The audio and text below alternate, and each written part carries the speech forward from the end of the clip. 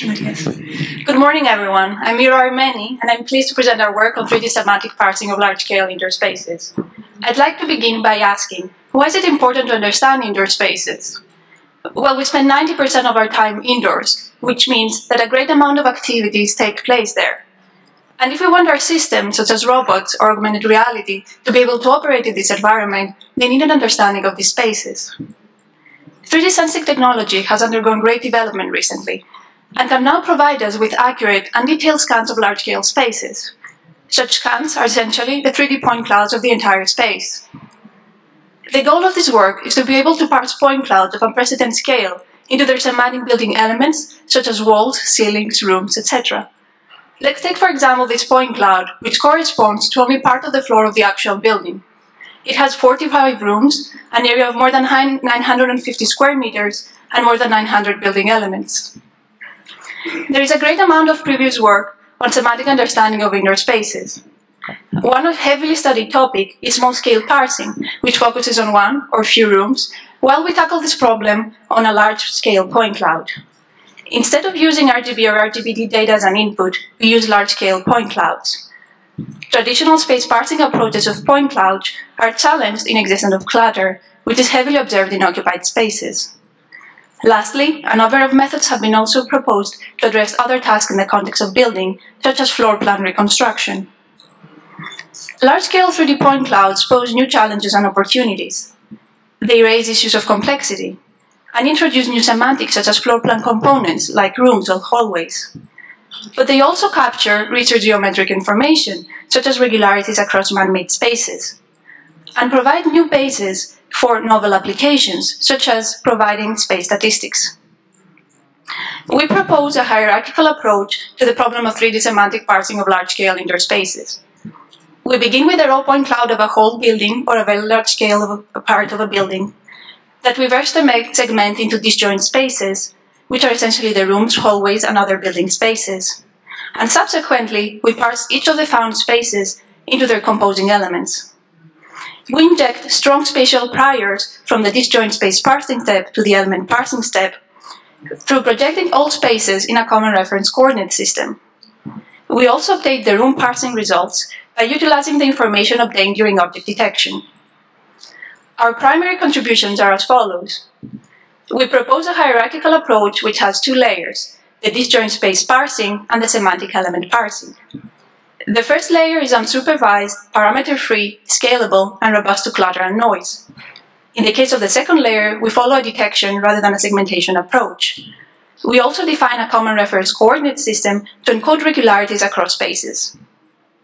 Last, we release a large-scale 3D indoor spaces dataset that comprises of 6 large areas from 3 different buildings.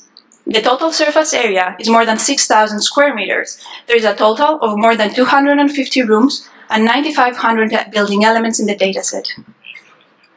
Going into more details, we begin with a colored 3D point cloud, and here are some examples of the spaces included in our dataset. You can see how the building elements present variations among different areas. Now we explain how we parse the input into disjoint spaces. Here's an example of 2 adjacent disjoint spaces. Conventional approaches on space parsing resort to surface-fitting algorithms that are challenged in cluttered scenes and have several parameters to fine-tune. Others also require prior knowledge, such as scan locations. Instead of looking for flat surfaces, we identify the empty area between 2 disjoint spaces, which corresponds to the interior of the wall not visible to the sensing device. The empty space is a more unique and invariant signature of space dividers in the point clouds, which leads to robustness to clutter and sensing noise. We design a filter which looks for this signature pattern in the point cloud. Here's the way we detect space dividers. We project the points in the point cloud on one of its main Cartesian axes, let's say x, and form the histogram of points. The wall roughly appears with a peak, gap, and peak signature in the signal due to the pattern we discussed earlier. We convolve the signal with a template of the same peak, gap, peak form, which fires whenever such a pattern is observed. However, the parameters of this template, such as the width of the gap, are not known a priori and differ between one building or among different buildings. Therefore, we form a filter bank with different parameters and perform max pooling across the filters in the bank. Finally, we identify the space dividers with applying non-maximum suppression on the signal, since we end up with a lot of smaller responses around the strongest one due to the sliding nature of the convolution. We use the location of the space dividers to slice the point cloud across axis X, and we repeat the same procedure iteratively for each of the remaining axes. We chose to perform the segmentation across each of the main axes one by one in order to keep the complexity linear with respect to the covered area. However, this leads to an over-segmentation, which can be efficiently merged using the following process. We first form a neighbor graph, where each oversegment forms a node, and edges are placed between spatially neighboring nodes. We examine each edge iteratively for the existence of a space divider using the previous approach, and we remove it if a strong response is actually returned. We then find the connected components, which give us the final room configuration. This is a fly-through video of the disjoint space parsing results, where each color represents one space. As mentioned before, the approach is unsupervised, parameter-free, and can handle large-scale spaces as it has linear complexity. Here are some qualitative results of space parsing for 4 different areas. It can be observed that the algorithm can handle areas with different levels of regularity and repetitiveness. We compare our method to surface and line-fitting algorithms. Parsing such large spaces into rooms is less obvious than you might think. For example, in our experiments, applying ransack ends up missing some of the wall surfaces, and when applying a line-fitting half transform, the floor plan ends up over-segmented.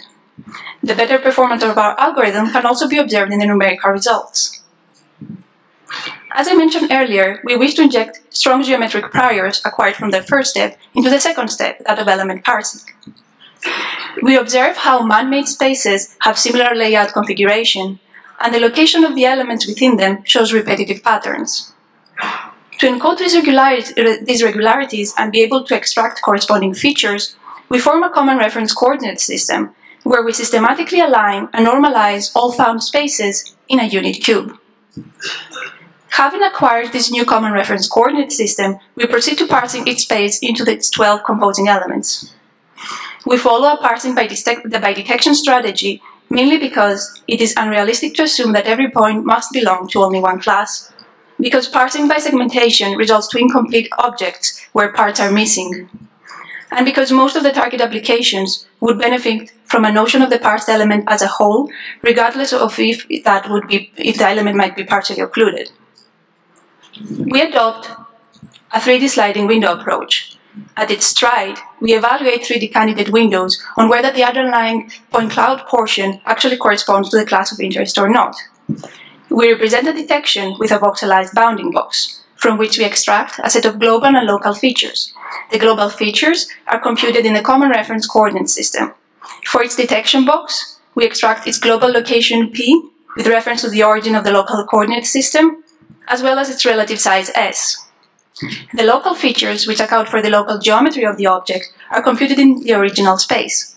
For each of the voxels, we extract the binary occupancy, the ratio of the numbers in the voxel over the total number of points in the bounding box, the mean RGB color, normal vector, and the curvature of the points in the voxel. We then train 12 one versus all SVM classifiers, one for each class. We slide a dictionary of shapes, which we learn from our training data in the following way. We cluster all instances per class using affinity propagation over the k by k by k voxel occupancy map, which results to around 5 to 100 shapes per class.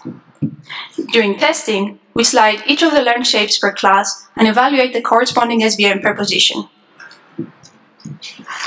However, the SVM detections are generated without having an understanding of other elements. To enforce the contextual consistency among all detections, we use a CRF on top of the SVM, in which each potential detection is represented with a node, and each node is connected to its k spatially neighboring nearest proposals from each class.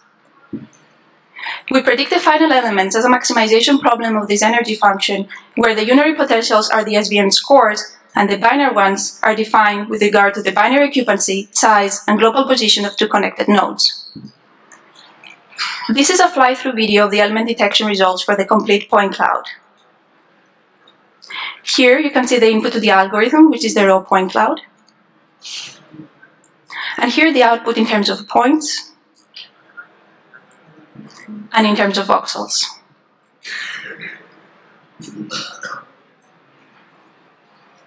These are element detection results for a sample room. You can see the output in terms of voxels, bounding boxes, and points.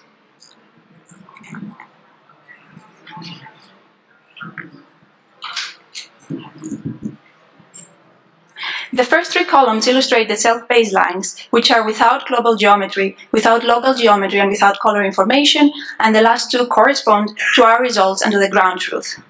And these are a few more examples. As you can see, the global features have the largest impact, which is something we expected. Here is the mean average precision of detection for our algorithm, the self-baselines, and two external 3D baselines that had the highest performance in the Kitty object detection benchmark. Finally, we show a few applications that emerge from such an understanding of large-scale point clouds. We can compute a coarse natural illumination model of the scanned space by calculating the relative distance of each point from the windows, taking into account other semantics such as doors and walls. Another application is semantic manipulations. We can easily visualize how adjacent spaces would look like if we were to remove the in-between walls. Similarly, we can remove or replace any detected object.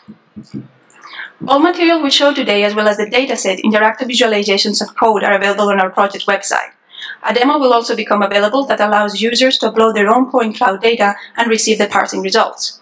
You can also stop by our demo session tomorrow. I'd like to thank my co-authors.